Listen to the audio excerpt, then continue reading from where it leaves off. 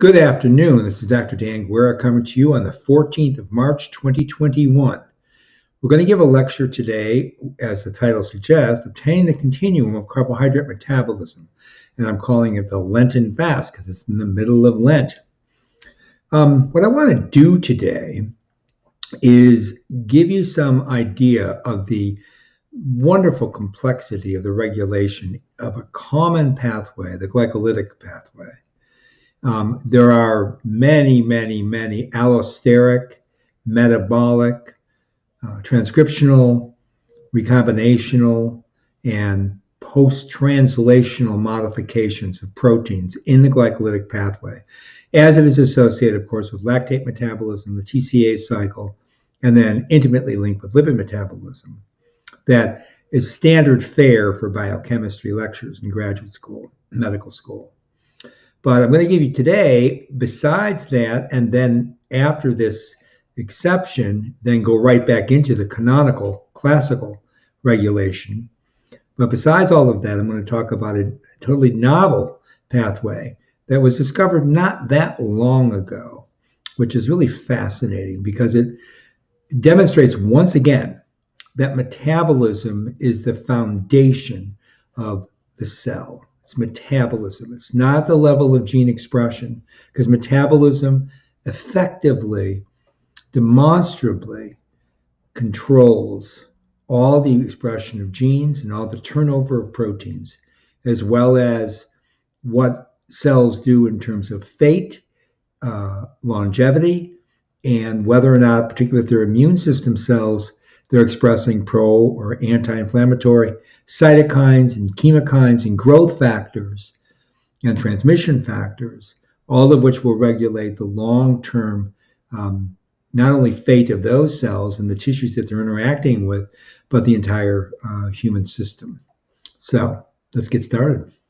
With all of that great introduction, I know that you can hardly wait, right? So from the current slide. All right, so I'm going to hide this bar here because we don't need it. This is my front yard, and these are deer that populate near the barn in front of our house and some aspect of the orchard. Just to give an idea about how many deer normally do come here, we can get herds anywhere from 20 to 30. So it's pretty extensive black-tailed deer population. We're on the edge of town, kind of like already in a rural area, so they're pretty frequently around here. Anyway, I'm going to give you a broad stroke here at the beginning, which I like to do. The behavior of the immune system depends upon its environment. It's a classical understanding of the immune system turned on its head, basically. Normally, you think about the immune system dictating the environment. Actually, the immune system is controlled by the metabolic environment, both external to the immune cells, be they innate or acquired immune cells, leukocytes and lymphocytes, but also at the level of tissue and whole organ systems, and therefore metabolism in general in the body. And that includes nutritional cycles. So hopefully I can get you to accept this, because it is indeed as close as I can get to the truth of a very complex system. So activated microglia plus blood-derived monocytes compose the population of central nervous system macrophages. We've talked about this in the past. There are functional lineages that distribute according to a pro and anti-inflammatory valence. CNS macrophages thus contribute to both progressive neurodegeneration and indeed repair and protection. So they can go on either side of the aisle. Now, the activated M1, the classical understanding of macrophages of M1 phenotype, are pathophysiological, pro-inflammatory, while the activated M2 population are reparative and anti-inflammatory. Reprogramming is variable and possible, obviously, and the variation is obtained by alternate stimulation and eventuation of the phenotype. This can involve transcription factors, of course, but as we'll see, the metabolic pathways was controlling those transcription factors. So, what are some of the mechanisms that are involved here? I'm sure you know them already, and you know what I'm going to say, and there they are written. Recombinatorial at the DNA level, epigenetic at the DNA, RNA, and protein level, transcriptional, post-transcriptional, and of course, metabolic sequenced mediation. And that includes, of course, post-translational modifications. Right? And they provide an avenue for multiple macrophage phenotypes and, of course, whatever inflammatory sequelae will come from that. Fatty acid versus glucose versus amino acid carbon source alteration are foundational to all of those mechanisms I just mentioned. And then, as a result, whatever nuanced immune sequelae follow.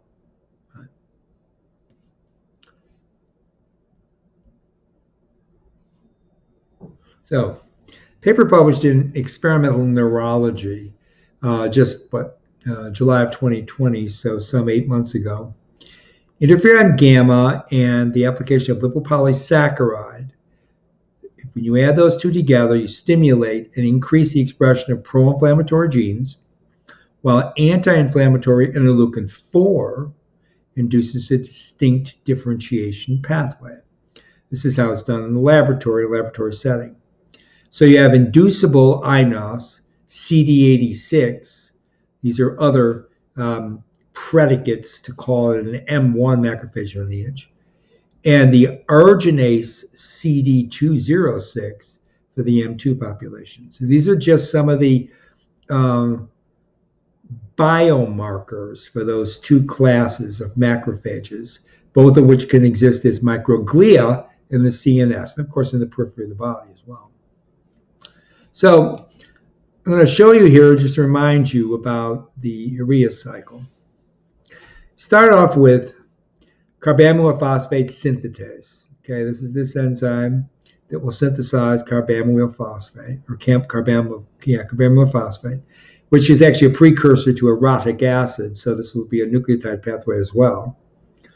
Now, in order to get that enzyme to carry out the synthesis, taking bicarbonate, ammonium ion, and 2 ATPs to make carbamyl phosphate, you need to activate the enzyme. It's activated by this N-acetylglutamate synthase enzyme, which takes acetyl-CoA and glutamic acid and synthesizes this allosteric effector, N-acetylglutamate. So that's how things start. Okay, and then you activate CPS1, you make carbamyl phosphate. So let's go through the cycle real quickly. Carbamyl phosphate synthetase 1, or CPS1. Ammonium ions are joined with carbon dioxide and adenosine triphosphate to produce carbamyl phosphate. Ornithine transcarbamylase, okay, this enzyme right here, okay.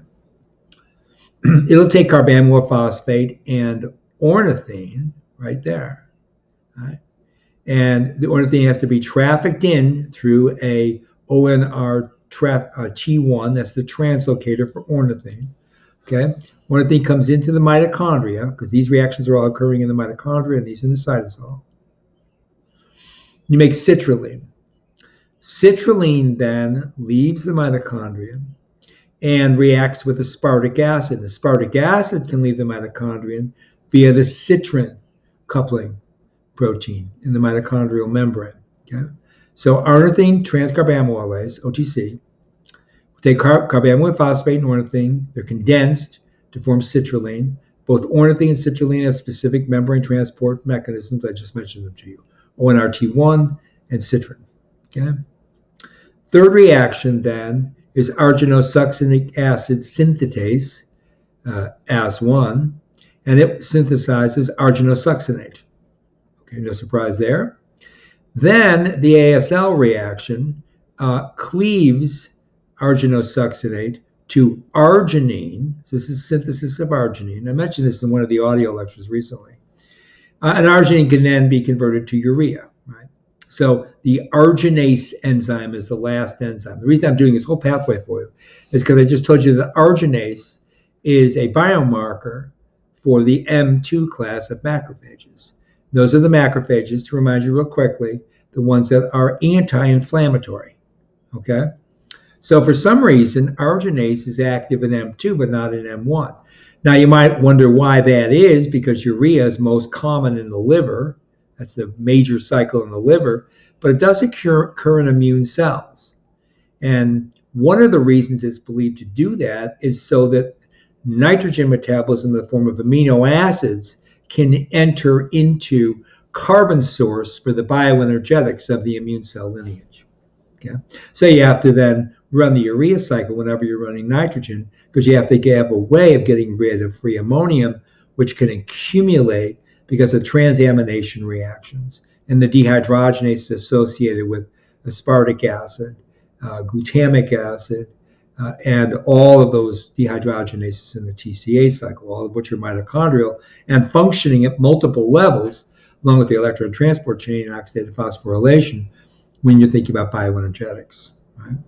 Okay, so I wanted to show you where arginase showed up. And of course, arginase, the other product is ornithine, and then you just do the cycle over again. Okay, all right. So let's move on.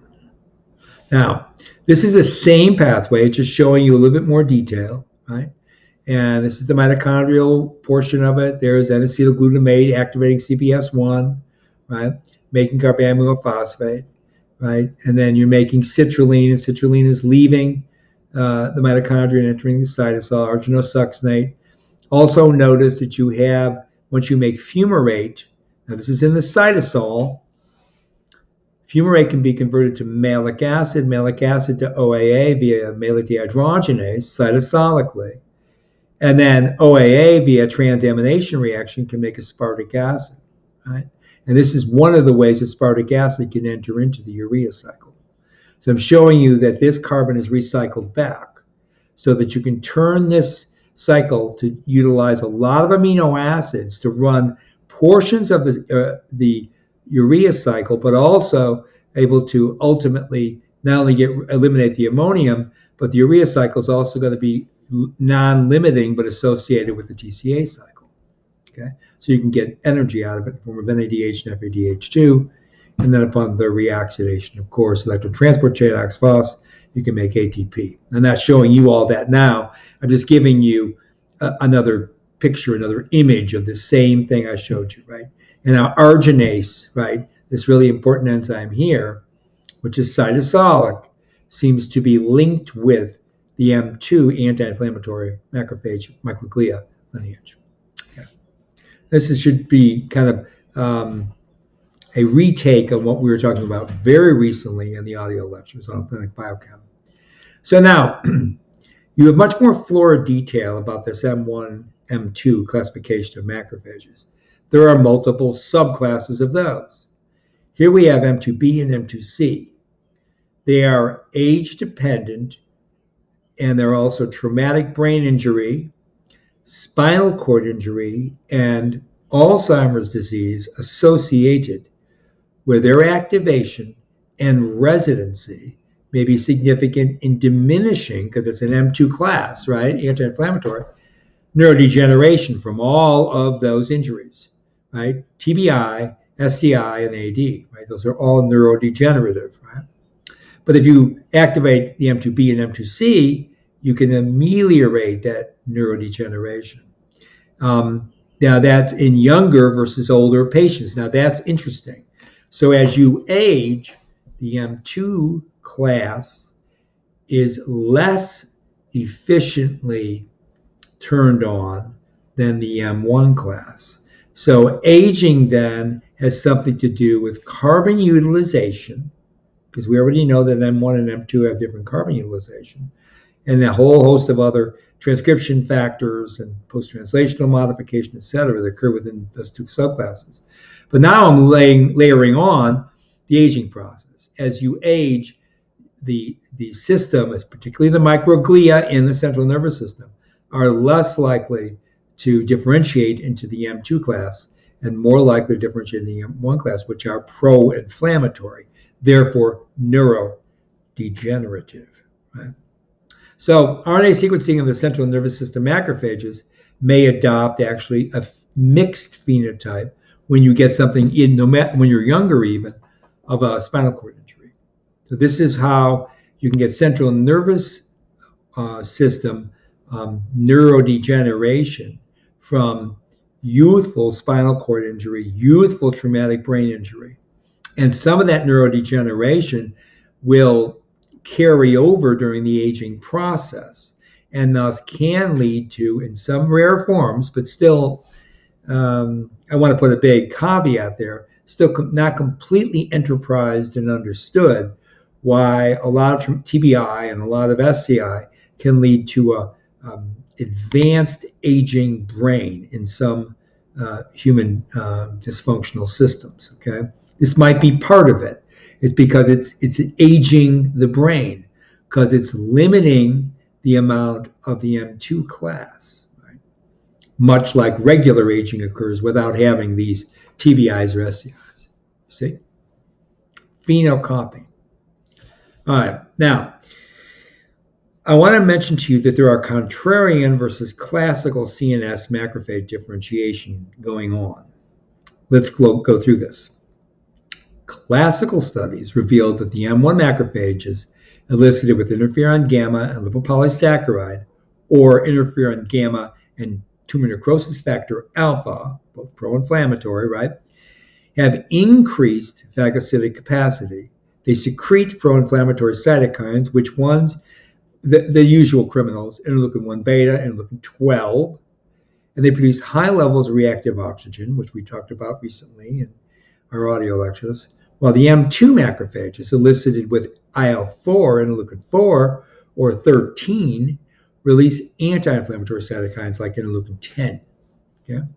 And growth factors associated with anti-inflammation.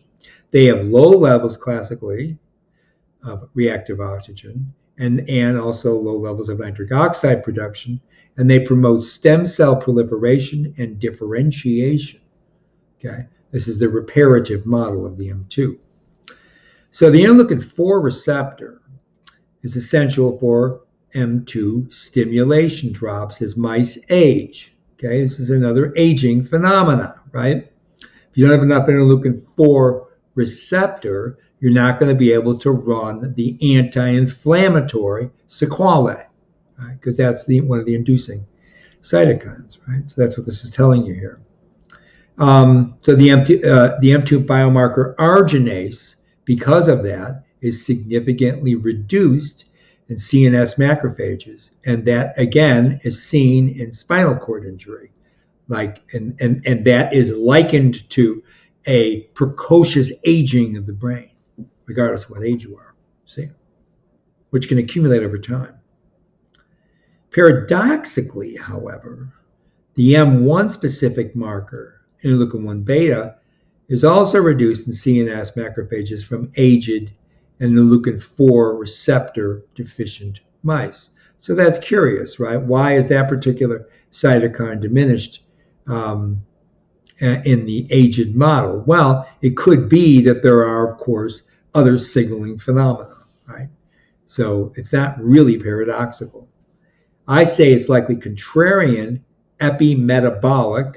It's a term I guess I've coined recently. I keep on coining these terms, hoping people will use them to their advantage. But contrarian epimetabolic, above normal metabolic, only appearing contradictory, right? That's why I'm saying it's contrarian, because it was observed in a punctuated experimental setting, right? Mouse model, looking at IL-4R deficient and comparing them to aged.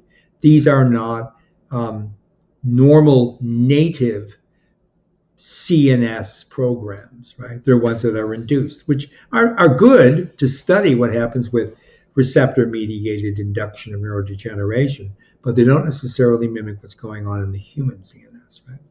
For two reasons. One, you got the wrong species, and the other is you're artificially altering gene expression, which is done all the time, again, to study specific discrete gene expression. Now, here's where it gets interesting, okay?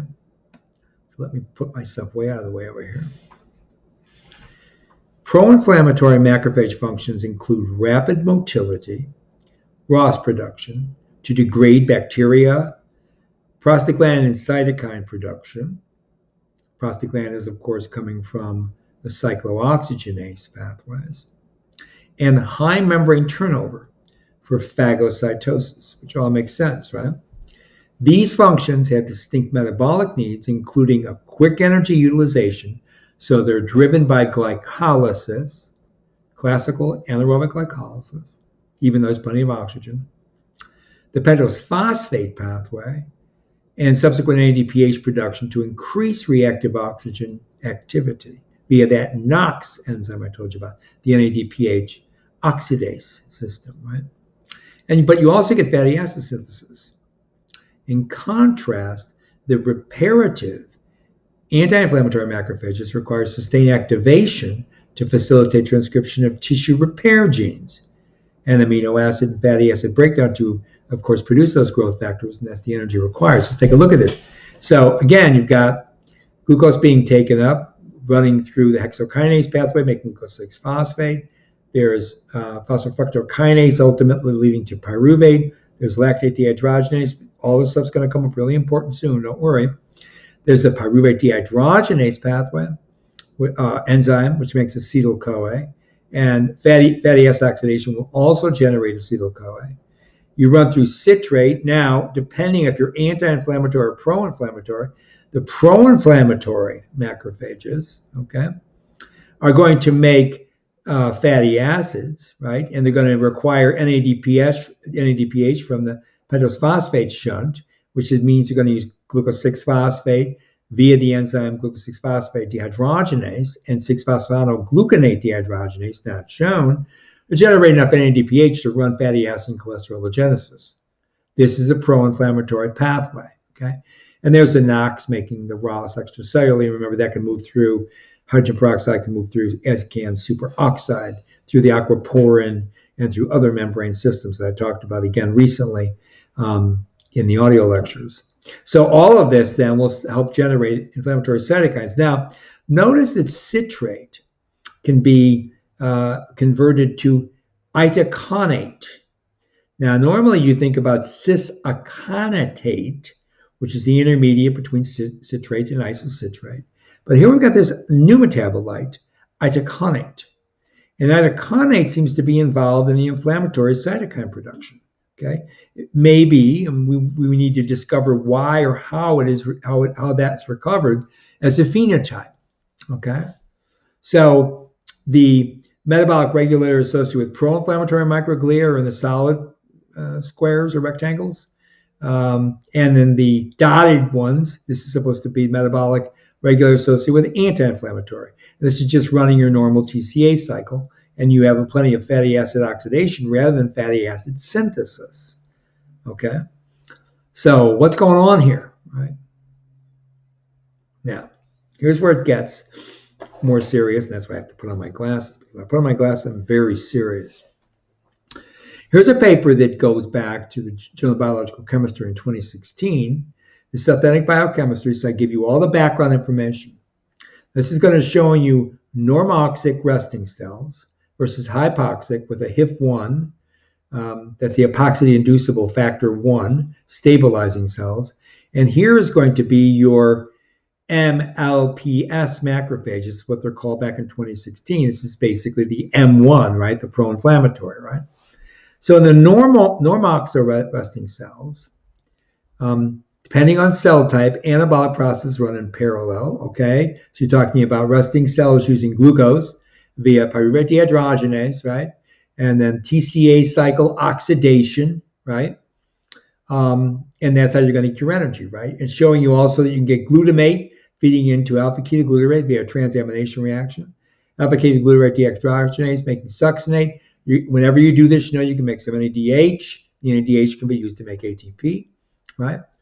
Now, look at the hypoxic cells, okay? Depending on the cell type, anabolic processes run in parallel. Hypoxic cells and cancer cells with a stabilized HIF1 alpha transcription factor expression increase their glycolytic rate they inhibit pyruvate dehydrogenase, okay? So that reaction is inhibited. That's why it's filtered out here. It's filtered out because you have this PDK1 enzyme, which blocks the PDH, right? Remember, that's the pyruvate dehydrogenase kinase. And when you add a phosphate to the enzyme, you tune down or deactivate that enzyme. But at the same time, you're increasing lactic acid production. You also have this pyruvate kinase reaction activating. The M stands for mutational, or that means it also could stand for metastatic. That particular isoform of pyruvate kinase is kicked up. And you also have the aminotransferase leading to alanine. So hypoxic cells and HIF1 stabilizing cells, right, up here, they increase their glycolytic rate, they inhibit PDH, pyruvate dehydrogenase, and they use glutamine-derived carbon for increased reductive carboxylation of alpha-ketoglutarate. And that's what's going on down here. So you're relying more on the glycolytic, but you also are relying on carbon coming from amino acids, glutamine, okay? So this is the important thing. So you increase glycolysis, but you also increase the utilization of glutamine. Now maybe you can start to understand why the arginase pathway in the M2 fraction, these are going to be M1s here, or moving towards M1s, right, are not going to be having a lot of high arginase activity because you're not having a lot of carbon coming from amino acid catabolism, right? Okay. And also remember that because you can run this, you can synthesize isocitrate from alpha-ketoglutarate. You can also run the aconitase and make citric acid, and that's going to allow you to run that citrate-lyase reaction to make acetyl-CoA. And when you react acetyl-CoA with oxaloacetic acid, shown here, you can synthesize fatty acids. Okay, so it's glycolytic. Whenever you get glycolytic, you can be lipogenic. Remember that in the old lectures. But you can also use glutaminolysis and glutamate metabolism to run carbon in this pathway, feeding the fatty acid synthesis pathway. Okay. Now, in the MLPS macrophages, these are the fully blown M1, right? Macrophages show again a stabilized HIF1. Remember, hypoxia-inducible factor 1 alpha, that's what that is, transcription factor. But they do not decrease pyruvate oxidation through PDH. So the PDH is still cooking here, because this HIF1 isn't in the right isn't functioning at the transcription level at the right enough concentration or entering the nucleus sufficiently to block PDH. Or also through protein kinase activity. So the PDH is still making a lot of acetyl-CoA, as are branched chain amino acid catabolic pathways, so that you can make, remember that final catabolism is the acetyl-CoA through things like propionyl-CoA before that. So you can make a whole lot of citric acid. So you have a lot of OAA, you make citrate. Now look what happens. You can make the acetyl-CoA and make fatty acids, but now you have this alternate pathway where you have cis-aconitate converted to itaconate. Okay, itaconate, there it is again, right? You have less isocitrate being made, but don't worry, you still can finish the TCA cycle because you can still use glutamine. Let's go through this blue highlighted region, which describes what I just gave you there. LPS, that LPS-induced macrophages, show stabilized HIF1 but do not decrease pyruvate dehydrogenase activity. Under this condition, HIF1 alpha does not increase the pyruvate dehydrogenase kinase 1 abundance, so it doesn't induce the transcription of that. Remember, HIF1 alpha is a transcription factor. So compared with resting cells, right, less citrate is oxidized through the TCA cycle and is rerouted to serve as a precursor for this itaconate, this unusual intermediate, right, carboxylic acid, that normally isn't synthesized because normally it just runs cis-aconitate directly isocitrate, right, TCA cycle stuff.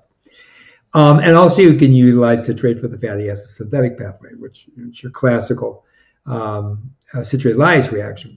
So glutamine will serve to replenish, as I told you, the TCA cycle by increasing carbon contribution to alpha-ketoglutarate and finishing off to succinate. You still probably are using branched chain amino acids in this highly toxic state where you have M1 activation, you have neurodegeneration if you allow these macrophages around. So that's why it says branched chain amino acids can also support carbon supplies because they can feed into the succinate pathway, right? Succinyl-CoA is one of the other intermediates along the pathway. So despite sustained pyruvate oxidation of PDH, oxygen consumption rates are lower than in resting cells because it's not required to reduce a lot of molecular oxygen, because you can still run the TCA cycle sufficiently and you can get net ATP synthesis because you're still running glycolysis, right? You can get that ATP directly from there. So the macrophages in the M1 are still major glycolytic, right? They're not so much fatty acid oxidation. In fact, they'll synthesize fatty acids. This is the bizarre, unique thing that phenocopies, in a way, these prodromal or even these cancerous cells, right? So you start to see how phenotypes can cross over when you're not dealing at all with the same disease state. Here we talk about pro-inflammatory, which could be good to destroy cancer, but not good if you have a pro-inflammatory microglia in the central nervous system. This is why papers published way back when that are just looking at these different metabolic states, that's all they're doing, and here they're describing to the itaconate pathway, are basal for understanding the papers that come out later, like the 2020 paper we just talked about. Okay, so let's get into this. Paper again, JBC, the M-LPS stimulated macrophage, increased glycolysis, increased lactic acid release, we know this. Reductive carboxylation of the alpha-ketoglutarate is not increased in those macrophages, but instead glutamine is still oxidized through the alpha-ketoglutarate dehydrogenase. Glutamine first to glutamate. Now, what's the distinction there? You have to get rid of the ammonium ion, right? Right. Pyruvate is oxidized through PDH, as we just said, essential for full lipopolysaccharide activation of these M1 class macrophages or microglia from the central nervous system. And also you make this itaconate. Now, let's jump to 2019. Itaconate is one of the best examples of the consequences of metabolic reprogramming during the immune response. It's made by diverting aconitase, cis-aconitase, away from the TCA cycle during the inflammatory macrophage activation sequelae. Main reason macrophages exhibit this response currently appears to be for an anti-inflammatory effect, because itaconate, as we see, is going to have this function. And watch. Itaconate connects with cell metabolism, oxidative and electrophilic stress responses, and indeed the immune responses, all of which are in full bore in a pro-inflammatory system. So the role for itaconate in the regulation of type 1 interferons during viral infection has already been shown and described, as well as in the M2 macrophage quiescent functioning that I'm now leading into. Under defined circumstances, this was described as an episodic observation. Okay? Finally, though, macrophage-specific itaconate has also been shown to have a pro-tumor effect. So all these studies point towards itaconate being a critical immunometabolite that could have far-reaching consequences for the immune response, host defense, and indeed, of course, what? Tumorigenesis, right? So this sounds like a beautiful forest of trees for a biochemist to explore, right? Because how is this now unusual intermediate that's coming off the TCA cycle involved in all of these somewhat diverse mechanistic approaches for bioenergetics and either pro or anti-inflammatory, and then therefore at the higher level regulating disease states? Okay. Neurodegeneration versus oncogenesis, for example. So here we go. Glasses back on because small writing. There's a lot here. First of all, there's itaconate. It's a decarboxylation product of a cis-aconitate. Cis-aconitate normally is converted to isocitrate, and when that is decarboxylated, remember that's isocitrate dehydrogenase. That's where you make alpha Kg. This is the TCA cycle. This is the unusual synthesis of itaconate. Okay. Remember, it's coming from citric acid. It's just showing you where the carbon ends up, right? And as some of that carbon is lost, that carbon is actually lost during the decarboxylation. So let's read what we got here. Now, this paper came from from 2013. This is where this intermediate itaconate is first being examined using mass spectroscopy, okay, and peptide fragments. You'll see what I mean in a minute, because this is going to be an allosteric effector, because it's going to be binding to certain enzymes and affecting their activity in this process. Hence, it's metabolic regulation. You get it? Okay. Change in specific metabolites of macrophage lineages have been linked to effector mechanisms, and initial examples, including glycolysis and succinate, driving an inflammatory phenotype, and fatty acid oxidation, as I've just said, linked to the anti-inflammatory. So fatty acid oxidation, good to decrease neurodegeneration. Fatty acid synthesis, perhaps not good. You get it? So if you have microglia synthesizing fatty acids, that's the antithesis of what you want. You want fatty acid oxidation. Okay? Fatty acid oxidation is a slow burn for ATP synthesis, whereas glycolysis is a high energy burn. Got it? Okay. So let's proceed. So this itaconate, this compound down here, is made from cis-iconatate in the TCA cycle in macrophages operating with numerous factors. Sorry, my dog is barking. Rocky, hush. Hush, Rocky. Okay. Notably, lipopolysaccharide, but also other toll-like receptor ligands and cytokines. Rocky! Such as type 1 and type 2 interferons. Rocky, hush. Quiet. Come on over here. Sit down. Sit. Rocky. Dog's named after Rocky Marciano, undefeated heavyweight champion boxer, right? Not named after Rocky in the movie, right? Rocky, stop it! Stop. Done. Somebody just, Paul's friends here, stop. Sorry. Okay, so let's proceed. Itaconate is made from cis-iconatate, the TCA cycle in macrophages, as I said, with numerous factors, notably lipopolysaccharide and toll-like receptor ligands and these cytokines and interferons.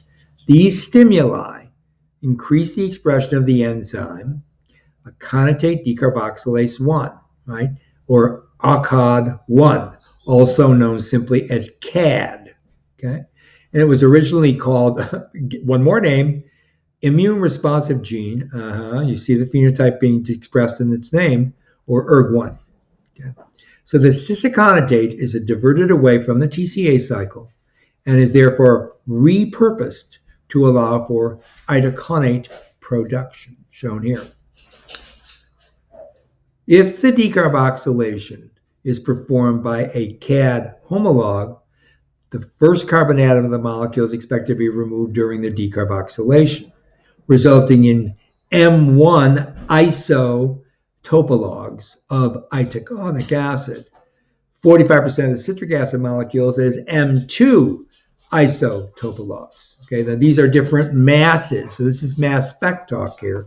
This isn't M1, M2 of the macrophages, just so you don't get confused. These are isotopologs.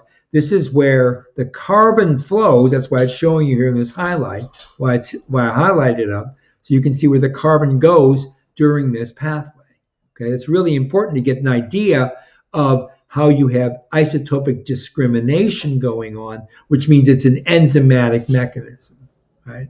And it's not a decarboxylation that is simply associated with a metabolic fluke, right? That's why when these papers were first done, when this research was first done, way back in 2013, they had to isolate all of these isotopomers to determine where the carbon was going, okay? That's what we're doing here, showing you some actual data, right? I'd love to do more of it, but people complain about all the data, so, but sometimes I don't care. I'm just going to show you data, okay? So, resulting in the M1 isotopologs of itaconic acid, 45% citric acid molecules is M2s, okay? There's a citric acid M2, right? That particular isotopomer. All right. Whereas 38% of the itaconic acid molecules were M1 isotopologs. You see there, see the M1, right? Here's itaconic acid, right? A significant fraction of M2, M3, and M4 isotopologues of itaconic acid were also demonstrated. Right, there they are. There's some in the M2 fraction, the M3 fraction, and this M4 fraction. Those are different isotopologues of the same molecule. Okay. All right. So I think that's all I have to say. Because of the symmetry of succinic acid, subsequent turns of the TCA cycle can result in M2 or M3 isotopologues, once again, of itaconic acid. This is when it was first discovered, and so they wanted to give you a complete biochemical description of how this compound was synthesized. So you use mass spec to do that kind of work. Right? And this is just the equivalency of the mass spec isotopolog on the y-axis. This is the different versions of it. I just explained to you. Okay, so immune responsive gene 1 protein links metabolism to immunity by catalyzing itaconic acid production. A classical paper way back in PNAS 2013. So it was that 8 years ago, right? Not that long ago, I'm joking. But I like to show some of the original work and show you the data too. Why not? Now we're back up to 2019. Paper published. This is a review article, sorry. Nature Reviews in Immunology, volume 19. Actually, I like review articles. I'm not sorry. Now, look at this paper here. Resting macrophage metabolism. Just got glucose, glycolysis going to pyruvate. Pyruvate, it doesn't show OAA here though, but the condensation is citrate to aconitate to alpha-ketoglutarate. Okay, and onward the TCA cycle, right? So activation of macrophages increases glycolytic flux and the transition towards an anaplerotic TCA cycle with a high production of itaconic acid. See, itaconate is itaconic acid. So check this out. Now, itaconate is going to block the succinate dehydrogenase reaction. It's one of the things it does. Okay, so you add LPS, you've activated now the macrophages, and that's where you're at. So what itaconate is doing is inducing these two transcription factors, NRF2 and ATF3. I talked about these about 3 weeks ago in video lecture, because I knew I was going to get to this later, and also an audio lecture and probably 2 of those, right? These are transcription factors that are going to lead to an anti-inflammatory effect from itaconic acid, even though you've activated the macrophage. You understand. So let's go back now. Anaplerotic TCA cycle with high production. So anaplerotic just means feeding in and out of the pathway, right? So in turn, this high production of itaconic acid limits succinate dehydrogenase, boom, blocks it, blocks the activity, blocking succinate-mediated inflammatory processes and inducing the anti-inflammatory proteins. Just told you about these transcription factors. The arrows represent general direction of the metabolic flow in the system. HIF1 alpha, of course, we know what that is, IDH, isocitrate dehydrogenase, and we know what LPS is. Okay, just showing you now that you have much weaker isocitrate dehydrogenase activity, much stronger itaconate synthesis, giving you this anti-inflammatory phenotype, okay, after LPS induction. So it's a feedback regulation of a stimulation of a pro-inflammatory pathway when you synthesize sufficient amounts of itaconic acid. That's what I just said, okay? This is, again, 2019. All those papers before, the 2013, 2014, 2016 papers, preceded this review article, which is now bulking up all of the resonant information we now have on itaconic acid. Okay? Because of all the preliminary work, 50, 60 more papers were published to fully describe that itaconate is actually anti-inflammatory because it's acting as a feedback loop. Right? High enough levels of it, it starts becoming anti-inflammatory. Okay. I think I said that enough different ways. So, off these glasses again, my magic spectacles. Itaconate covalently modifies, here's where it becomes very interesting, the thiol groups in KEAP1 and in GSH, which independently contribute to its anti-inflammatory. Now, we know what GSH is, right? That's glutathione, right? Through the KEAP NRF2, I kappa B ATF3 transcription factor pathway. Okay, so NRF2 contributes to the anti-inflammatory processes by orchestrating the recruitment of inflammatory cells and regulating gene expression through the antioxidant response element, or ARE.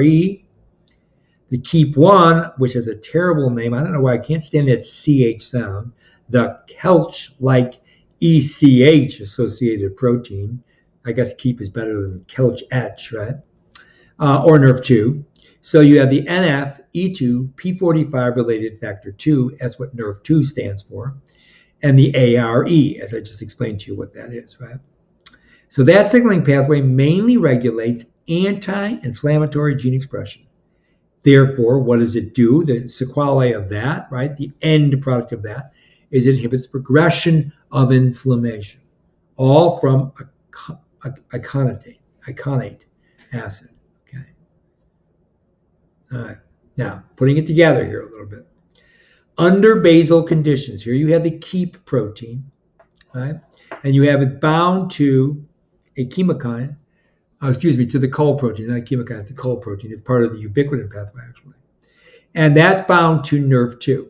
That's at the basal state, okay? So under basal conditions, NRF2 binds to its repressor, which is the KEAP dimer, in the presence of COL3. That leads to, because COL is involved, I told you, in the ubiquitination pathway, leads to ubiquitination followed by proteasomal degradation. Okay, that's what normally happens. Now, during oxidative stress, see, here it is. Here you've got the COL is functioning to set up for ubiquitination of that NRF transcription factor, and it gets hammered by the proteasome. And so you don't get the pro-inflammatory response. KEAP is doing a job keeping NRF out of the pro-inflammatory pathway in the presence of the COL3, which helps set up the ubiquitination pathway. Okay. Now, during oxidative stress, the NRF2 binds to the ARE. So let's watch this. Free NRF2, okay, translocates to the nucleus. I told you it was a transcription factor, where it dimerizes with members of the small MAF family protein, which is another transcription factor, and it binds to the ARE genes, such as HO1, right? That's the heme oxidase, right? The heme oxidase pathway. Upregulated HO1 catalyzes heme into carbon monoxide. See, I told you that's what it does. We talked about this several lectures ago. I talked about heme oxygenase, and I told you we were going to get involved in it later on. Here it is. See, I followed through with my promises. So now look what happens. Heme is degraded to carbon monoxide, iron, and biliverdin. We talked about this pathway in the past. But what the carbon monoxide does then is it blocks the NF-kappa B. Okay, so now watch this. Upregulated HO catalyzes heme into CO, bilirubin, and free iron. CO acts as an inhibitor, while bilirubin also acts as an antioxidant. Furthermore, HO1 directly inhibits the pro-inflammatory cytokines, as well as activating the anti-inflammatory cytokines, thus leading to a balancing of the inflammatory process. This came out in between the early papers and the later review article, 2017. It's a BBA paper, Molecular Basis of Disease, really good journal, by the way. Underused by scientists and underread by everybody. I look at it all the time. Very good publication.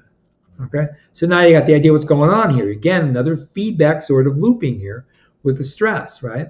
So because you're blocking this NF-kappa B, which normally would be turning on pro-inflammatory cytokines, for example, interleukin-6 and TNF-alpha, right? But what HO is doing, what the heme oxygenase is doing, because it's breaking down heme and making carbon monoxide, is blocking all that off. This is directly functioning to block the pro-inflammatory cytokines and to enhance anti-inflammatory cytokines. The major one we normally talk about is IL-10. Okay? So I think that's all written there. Okay, so you see where we are now. We see how far we've gotten along. I've described to you now this pathway, right, about anti-inflammation using the KEAP NRF model, which you know is regulated by that itaconate, right? Okay, I already told you that. So now you know transcriptionally, itaconate is working as a feedback loop after activation to be pro-inflammatory to yield back to become anti-inflammatory. And there's a couple levels. One is at the transcriptional level. I'm showing you that here. Now let's proceed. Here we go. Now this paper published in 2020, Oxidative Medicine and Cellular Longevity. It's a Hindawi paper, so it's free access. And there's the website to pick it up. Here you're seeing acetyl-CoA. So cis-aconitate is produced in the TCA cycle, as usual. Inflammatory stimulus, such as the LPS, promotes the expression of ERG1. We know what that is. It's the CAD protein, right? The decarboxylase.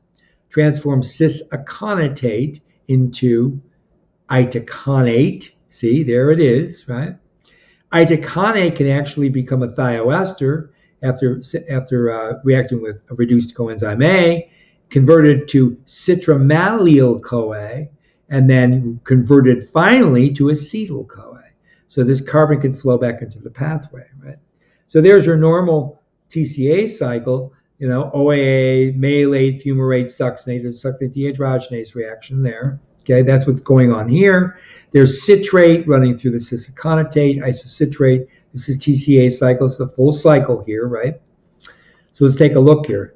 Because you're making itaconic acid, you get the anti-inflammatory response. So you have the transcription factors working, but you also have this carbon being moved off of the TCA cycle, right? It's being diverted away, right? This is going to also help in fatty acid oxidation because you're not going to bind up the TCA cycle because you're going to be lowering the synthesis of NADH and FADH2 from the TCA cycle so that you don't block up the electron transport chain OXPHOS come from the NADH and FADH2, not from the TCA, but from, that's right, beta oxidation of the fatty acids, right? And so anyways, that enzyme is SLBL, or CLYBL, right? The citramylyl-CoA is converted to pyruvate acetyl-CoA by this. The enzyme is bizarre. It's a citrate lyase subunit beta-like. So it's like the enzyme that carries out ATP citrate lyase, but it's only one subunit that does this reaction. Again, the subtlety is where all the complexity and all the beauty and elegance of biochemistry is found, right? And this, of course, allows acetyl-CoA to be on the cycle, reacting with OAA and running the TCA cycle at the same time as you're doing anti-inflammation because of the itaconate. Now, how is the itaconate functioning as a metabolic diminishment of the pro-inflammatory pathway? Here it is. Same paper, 2020 paper from a Hindawi journal publication. Now, this was actually a shot directly. This was a screenshot. So, CAD synthesizes itaconate. Itaconate competitively inhibits succinate dehydrogenase. Succinate dehydrogenase, of course, would lead to increases in reactive oxygen, which would lead to HIF-1 alpha, which would lead to the induction of an inflammasome, and then interleukin-1 beta. But you're going to get a decreased inflammatory response because itaconate blocks that because it acts as a competitive inhibitor of that reaction. A competitive inhibitor of what? For succinate. Okay? There's a metabolic regulation.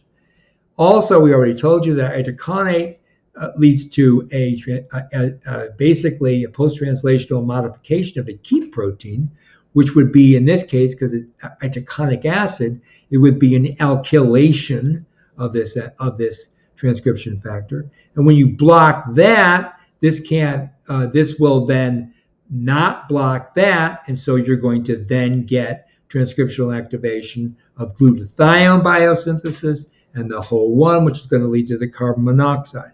And that's going to then give you a raw scavenging, which is going to block the reactive oxygen pathway, further diminishing inflammatory response. We already told you about itaconate with the ATF3. It blocks the IKAPA beta pathway, which normally would transcriptionally activate interleukin-6. So it blocks that so you don't get interleukin-6. And GAP dehydrogenase is also alkylated, as is this enzyme. Now they call it aldoa. We call it, in biochemistry normally, the aldolase A, right? Which takes fructose 1,6-bisphosphate and makes DAP and GAP. Glycolysis, right? So you alkylate those two proteins and you alkylate this transcription factor. Overall, at the transcriptional level and at the metabolic level, you're decreasing pro-inflammatory cytokine synthesis because glycolysis would normally lead to interleukin-1 beta and interleukin-6 from this transcriptional factor pathway. The inflammasome and interleukin-1 pathway is reduced because of this blockage of 6-A dehydrogenase. And I told you blocking KEAP by alkylating it blocks nerve. And so because of that, the nerve functionality then will allow for transcriptional activation of these systems, which are all, the heme oxygenase and the glutathione synthesis pathway making glutathione, all of which are decreasing the inflammatory response. So this is further shown. Here's an astrocyte. So the production of glutathione in astrocytes shown here, right? Remember, you have to have cysteine and glutamic acid and glycine to make glutathione. And glutathione is used, it's oxidized to make GSSG, it's a dimer, right? At the same time, NADPH is oxidized to NADP. This will take a hydroxy radical, like a lipoperoxy radical, right? And because of glutathione peroxidase making this this reaction with reducing this free radical here will then allow you to make the hydroxyl in the water, right? This is how this is going to remove this lipoperoxide, right? And so this is happening in the astrocyte. At the same time, you're getting glutathione being utilized in the neuron. We talked about this last time, right? Here's the gamma-glutamyl pathway bringing amino acids into the neuron. The astrocyte functioning with carbon flow via the glutathione pathway. So the synthesis of glutathione is regulating the entire flow of carbon and neurotransmitter activation in the neuron, right? And that's what you're seeing here. Remember the oxyprolin pathway, the gamma-glutamyl carrying in the amino acids, right? And then running through glutamine and glutamate, right? And then recombining and running to make glutathione, right? And this is going to be functioning to reduce the amount of reactive oxygen in the neuron. That's what's happening here, right? So the production of glutathione in astrocytes and neurons via system X, it's called. XAC transporter, that's the XAC, system XAC. So it's got a very funky name. And that's the alanine serine cysteine. That's what ASC is. The MRP is the multi-drug resistance protein carrying out this glutathione transporting mechanism, right? It has multiple roles, right? And the rest of these enzymes you've seen before, I already told you what this is. This is glutamate cysteine ligase, glutathione synthase. Here is just the GSSH disulfide recombination over here, right? Running through NADPH, I just mentioned that. The TRR1 is a thyroredoxin reductase system, okay? I don't know if it's shown here or not. Yeah, over here, right, okay. Thyroredoxin reductase system is also being controlled as an antioxidant, right, as a further carrier of the electron via the glutathione utilization, right? And you have emerging roles of system antiport systems and its inhibition in CNS disorders. And this paper was published in Molecular Membrane Biology, okay? And there's a link for that paper. It's just showing you how this links up now with, right, this whole glutathione pathway links up with amino acid transport in normal neurotransmission coming from the astrocyte, right? So this is functioning at the same time that you're diminishing the inflammatory response by synthesizing itaconate, right? Right. Okay. This is where the glutathione pathway fits in. Remember the other slide, the slide previous. Okay, so here, paper published more recently in Nature Chemical Biology is the following. Itaconate could regulate immune responses via multiple pathways. And that's what we just showed you, okay? Since the electrophilic itaconate will react with any nucleophilic cysteine, which are found in these proteins. So you have aldolase, glyceraldehyde 3-phosphate dehydrogenase, and lactate dehydrogenase, that's the form A, are each covalently modified through key cysteine residues by that itaconate, which is an electrophilic substance, okay? Got that? In particular, this paper showed aldolase and lactate dehydrogenase itaconate inhibits their enzymatic function. It inhibits aldolase and LDH. Now, what are those enzymes? Glycolytic enzymes, inhibiting glycolysis. Remember, way back when. Inhibiting glycolysis, decreasing inflammation, decreasing that M1 phenotype, right, of the microglia, right? Thus suppressing glycolysis and favoring an anti-inflammatory effect, right? So this anti-inflammatory control is reinforced transcriptionally through the KEEP nerve pathway and the IKAPA-BATF pathway I just showed you. Itaconate synthesis thus serves as a metabolic regulatory circuit to shut down glycolysis while promoting fatty acid oxidation within the innate immune macrophage microglia lineage, including the microglia, of course, that are CNS, which is where I was leading to, right?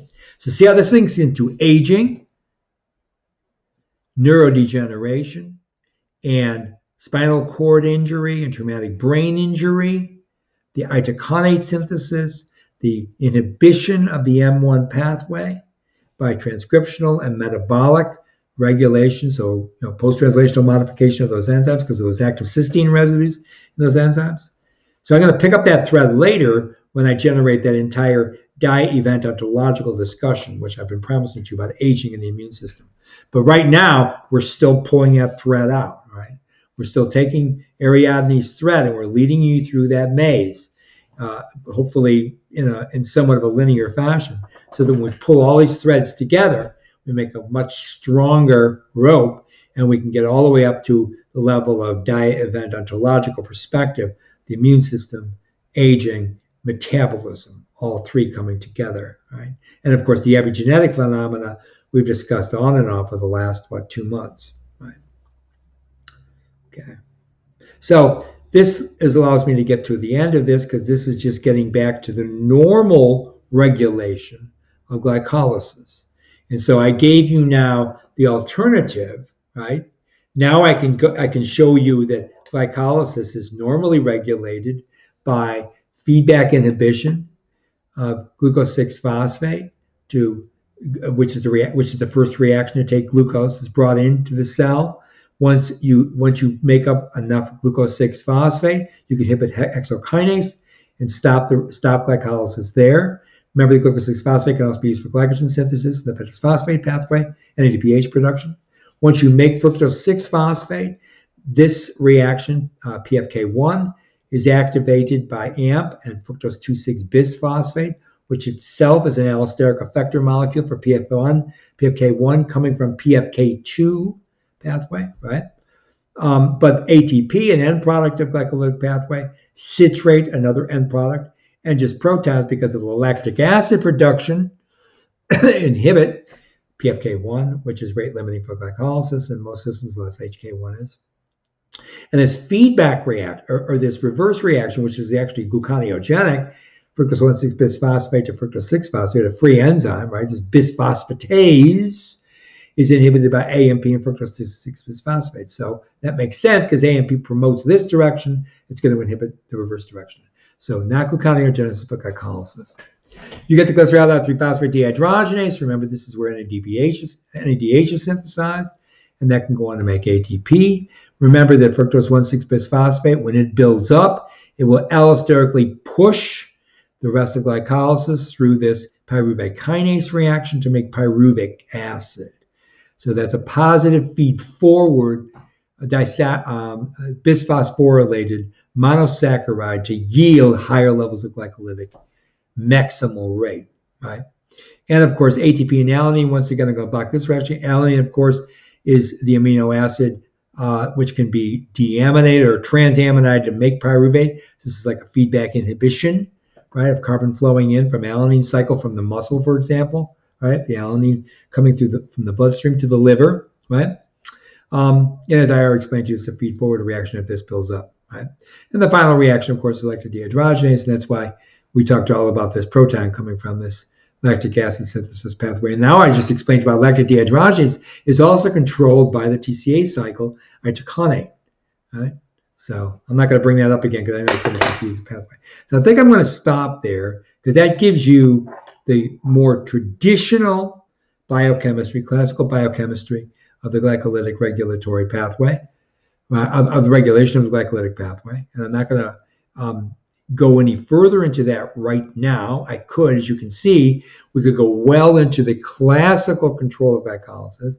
I almost was going to do that, but I didn't want to add too much more to the material I gave you front-loaded on those other really fascinating new understandings of the regulation of glycolysis, because that's where I wanted you to end up with me this afternoon. So again, this is Dr. Dan Guerra. Hopefully you enjoyed this video lecture rather than just an audio lecture, because you got to see the slides. You got to see some of those really important structures. I love structures. I'm a biochemist. And I think that, of course, we get more nitty-gritty than that. But some of those isotopomer data also I think were kind of fun to go over, right? Showing you how people figure out what the structure of a new metabolite is, right? By looking at the flow of carbon, by using C13, for example. And that mass spectroscopy is a wonderful tool in biochemistry. So I've used it myself. At any rate, I'm going to leave you for now. When we get back together, I might do another video lecture just to clean up some more glycolytic pathway material. And I'm building to this dialectical event ontological description of how the immune system and aging become dysfunctionally coordinated to either induce neurodegeneration in the central nervous system, such as found in Alzheimer's disease, Parkinson's disease, and prefrontal dementia of the elderly, or oncogenesis, right? And that can be, of course, and not just in the central nervous system, but throughout the periphery, right? And this can also lead to forms of the phenotype we get from memory loss associated with advanced aging. And I want to cover some of that too. So why don't we stop here? This is Dr. Dan Guerra from Authentic Biochemistry Studios on the eve of the Ides of March. I will see you soon. Bye for now.